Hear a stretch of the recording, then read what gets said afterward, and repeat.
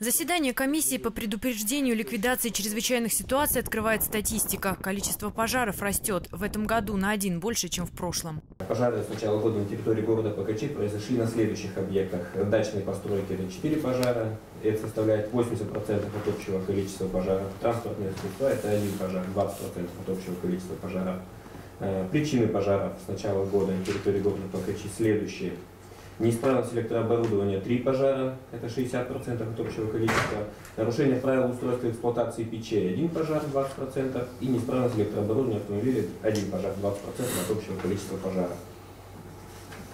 В результате проведенных мероприятий по дознанию и установлению причин пожаров установлено одно лицо, виновное в возникновении пожара. Виновному выписан штраф. Ситуацию с возгораниями на территории города призван исправить план мероприятий. Он разработан специально, чтобы предотвратить возникновение пожаров. Это график профилактических рейдов. План мероприятий, который предусмотрен сегодня утвердить, он как раз и предполагает работу в том же направлении, но не вводя на территорию особо противопожарного режима.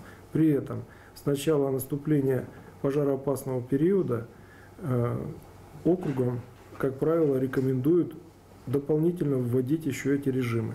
Какой вводить режим в городе в другой ситуации, пока непонятно. По неофициальным данным, в Покачах, в квартирах некоторых собственников есть случаи установки газовых плит и баллонов для бытовых нужд.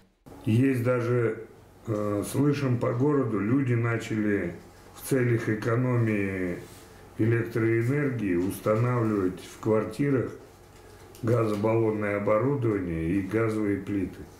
Законно, если в квартире будет храниться 1 баллон с газом объемом не больше 5 литров. В остальном это уже нарушение. Правда, пресечь несанкционированное использование метана в пятиэтажках не так просто. Надзорное ведомство и даже участковые полиции не имеют права прийти с обыском к собственнику. Это уже нарушение противопожарных норм. И плюс ко всему это еще грозит всему дому и окружающим людям и жителям, соседям. Опасно.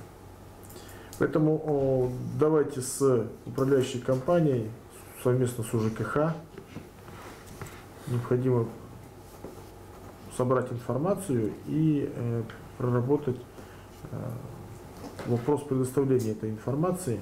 Сэкономить несколько рублей на электроэнергии ценой жизни. Взрыв емкости с газом в 5 литров может повредить всю площадь квартиры, захватив еще и соседнюю. В многоэтажных жилых домах использование баллонов категорически запрещено. К этой проблеме члены комиссии обещали еще вернуться, занеся в протокол решение о детальной проработке неофициальной информации, прозвучавшей на заседании.